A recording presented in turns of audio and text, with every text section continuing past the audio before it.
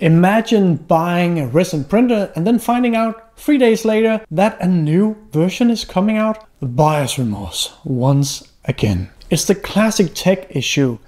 The best time to buy is always next generation. But in 2025, I think you can finally buy that resin printer without worrying about the next big thing. I actually think now is the perfect time to start your printing journey. Think about it.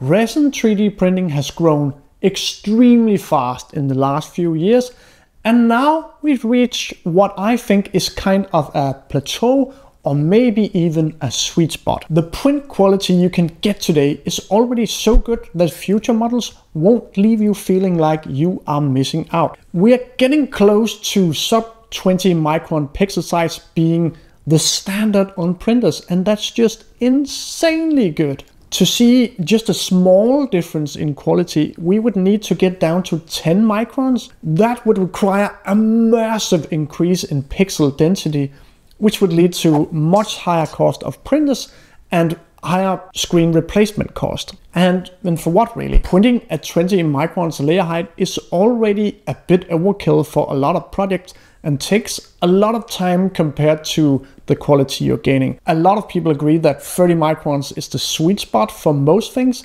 and even going with 50 microns for a lot of big projects. Now, printing at 10 microns, the detail you gain is likely to be overshadowed by the issues you face with blooming of the resin and other weird things. In other words, the big leaps in printing quality are over, and you are catching the wave at just the right time. If you buy a printer today, you are not missing out. It's not that printers will stop improving altogether. It's just that the kind of wow upgrades we saw in the past, those big jumps in resolution or features, they are now becoming very rare. We saw the tilting VAT in 24, which was a massive leap forward. But when is that going to happen again? And the tilting VAT, it was actually not a new invention. Prusa had already done it. Instead, what you will see from here on out, I think it's more about fine-tuning the features you can already get. We might see even more smart features, or even smart features that work. Heated VAT might become a commonplace in the mid-tier printers.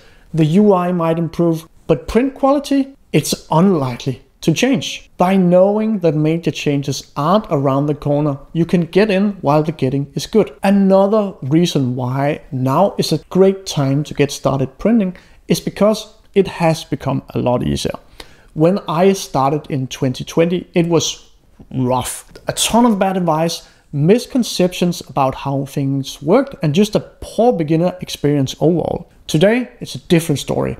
The resin formulas have improved a lot, meaning that the cheap resins are pretty good and the expensive resins are almost magic in a bottle. The detail has always been great on resin printers, but the toughness and flexibility have come a long way. But it's not just the resin that's getting better.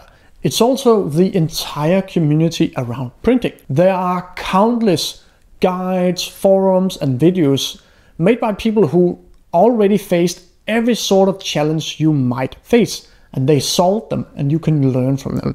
This collective knowledge means that when you run into a problem, you don't have to figure it out yourself. There are some places that still has extremely bad information, but you can avoid those places. There are safe havens now for real good advice. You can even buy a video course for beginners and know everything you need to know from the get-go. Setting up your printer and getting started is much smoother than it was 5 years ago, I can tell you that.